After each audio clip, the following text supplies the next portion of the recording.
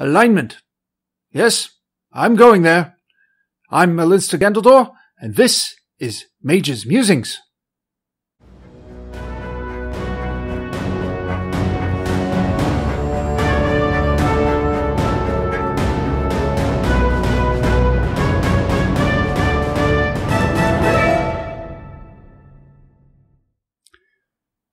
In the game of Dungeons and Dragons, when players make their characters, they must choose an indicator of their moral compass. They choose from two major axes. The moral axis consists of goodness, neutrality, and evil. The ethical axis consists of lawfulness, neutrality, and chaos. When creating their character for the game, the player must choose one aspect from each axis to form their overall moral and ethical compass. We refer to this in the game as alignment.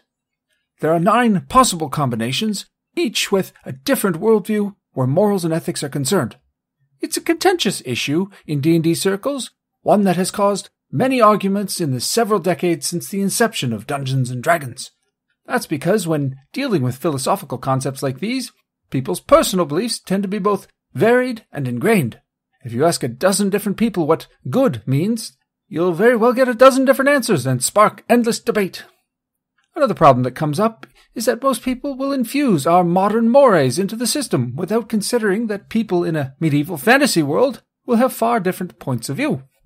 Many modern players eschew alignment entirely, and certainly the system has been diminished in recent editions, which I feel is a shame, because as a system, it's actually quite valuable. First and foremost, you must remember that we are playing a game, and games have rules and parameters. These rules and parameters aren't always a perfect reflection of real life. For instance, have you ever been critically injured, then completely recovered after one night of bed rest? Another complaint I've often heard about alignment is that it feels too constraining, like a straitjacket. Oh, well, sorry that choosing to be ethical and moral means you can't go around robbing and murdering people at will. So horrible. That's sarcasm, by the way. But seriously, there's the first problem. Perspective. Viewing the alignment as a straitjacket.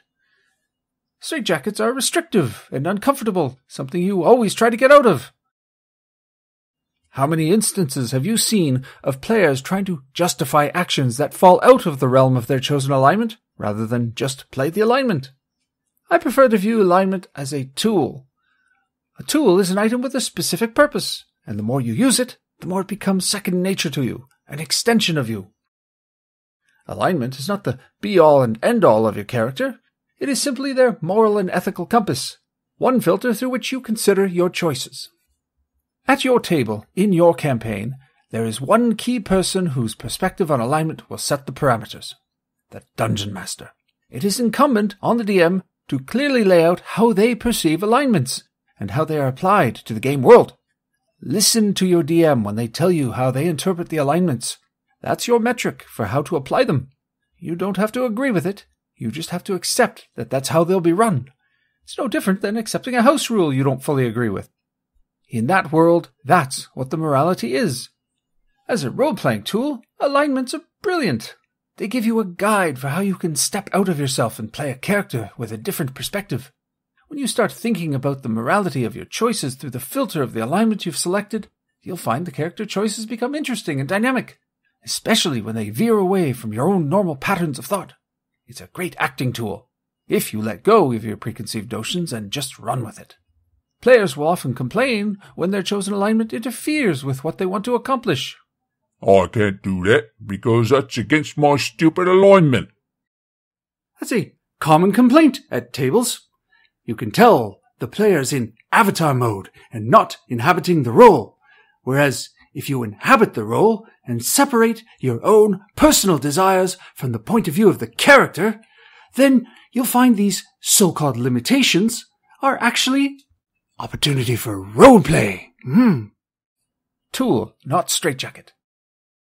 Just remember, it's okay if you occasionally fall out of the parameters of your alignment in a moment of tension or when presented with a dilemma. People are not perfect. That includes characters in a fictional RPG world. Moreover, situations you find yourself in will challenge your perspective because they won't always be compatible with your worldview. This will make your experience more nuanced. Always strive to honor the parameters of your moral compass, and if you violate the tenets of your beliefs, ask yourself how that would affect the character personally. Make it into story by letting it guide subsequent actions. Does the good and honorable person who violates their code continue a descent into depravity? Or double down on their honor and redeem their actions?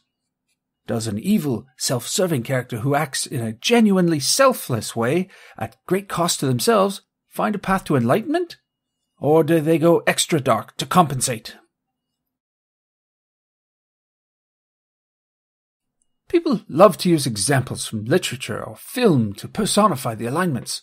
It can be useful, and I certainly do it myself from time to time, but it's important to remember that while elements of the characters may certainly exemplify the alignment you've assigned to them, these characters were not created or written from the parameters of the D&D aligned system, so they won't fit the mold perfectly. Right now, I'm just doing an overview, keeping it simple and general. Starting with Part 2, I shall take a deeper dive into interpreting the alignments, or more accurately, how I like to present them at my tables. I wish to stress that I'm not telling you how you should do it, rather demonstrating the conclusions I've come to over decades of play. Hopefully, it will offer you a new point of view and help you with your own game. So, I will conclude this video here. Please stay tuned for Part 2 of my exploration of alignment, where I will break down the moral axis and explore the concepts of good and evil. I shall see you anon, my friends.